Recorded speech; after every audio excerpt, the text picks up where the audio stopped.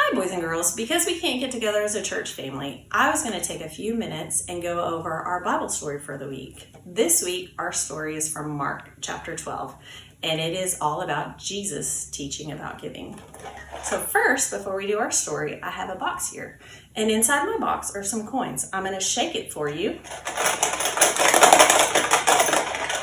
How many coins do you think are inside my box? Well, let's look and see. Inside, we just have 2 coins. So as I tell the story, I want you to listen and hear how 2 coins are a part of our story. In Mark chapter 12, we have a story of Jesus taught about giving. One day, Jesus and his disciples were at the temple. Jesus was watching the people drop their money into the temple offering boxes. He saw rich people put in a lot of money.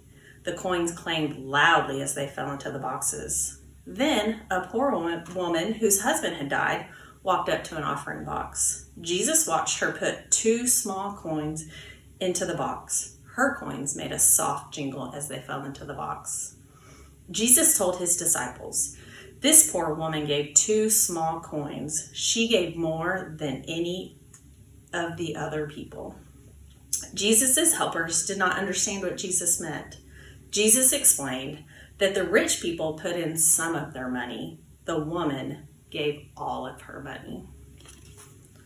So now I would like you and your parents to check out our website, www.fbcwf.org/preschool, where you will find a link to this story as well as activities and videos that tie along with it. Thanks and have a great week.